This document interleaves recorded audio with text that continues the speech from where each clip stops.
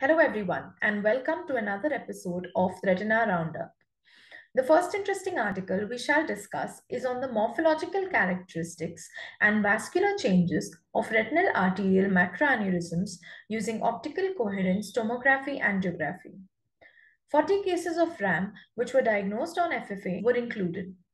79% of the patients were female. Four different types of vascular morphology was seen on OCTA, that was distended, meshed, malformed, and occult types. The round or encircled thrombi were caused by symmetrical or asymmetrical distension. Meshed or dendritic vascular network was likely due to neovascularization caused by ischemia and hypoxia of the arteriolar wall. In the malformed and occult type, the RAM was usually regressed and the retinal arterioles were remodeled to distorted. This octa-dependent study would definitely help to further our understanding of retinal arterial macroaneurysms. The second study is a retrospective case series of 25 eyes investigating the fovea protective impact of the double layer sign in eyes with fovea sparing geographic atrophy and age-related macular degeneration. The size of the foveal sparing area was measured on the fundus autofluorescence images at the first and last visits. Each eye was evaluated and divided into two groups according to the presence or absence of DLS inside the foveal sparing area. 65.3%, that is 17 eyes, were graded as DLS positive within the foveal sparing area. The progression of GA towards the fovea was significantly faster in the DLS negative eyes compared to DLS positive group.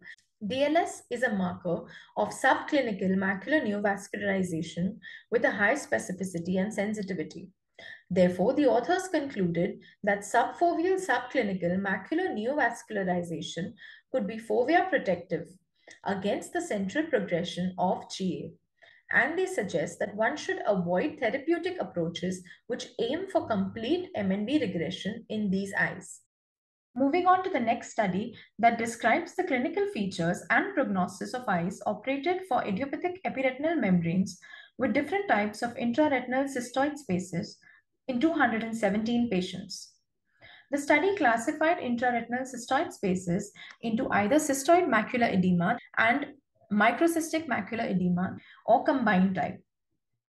Cystoid macular edema are multiple cyst-like areas of fluid appearing in the macula, causing an increase in the retinal thickness.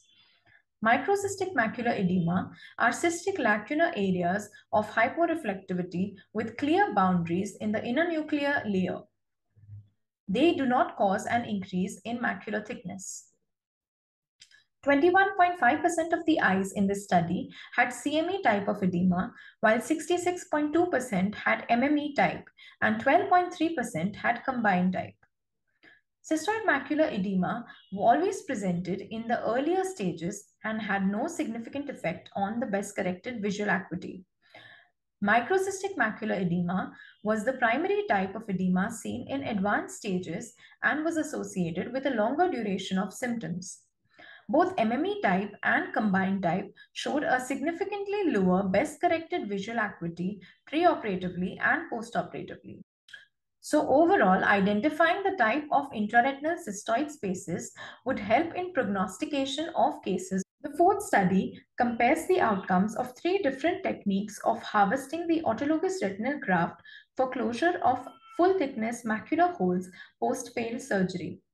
This was a retrospective analysis of 22 eyes. The average preoperative minimum diameter of the macular holes ranged between 650 to 1529 microns. It was harvested using the finesse loop in 5 eyes, retinal punch in 7 eyes, and intraocular scissors in 10 eyes. Macular hole closure was seen in 72.7% of the eyes at 6 weeks.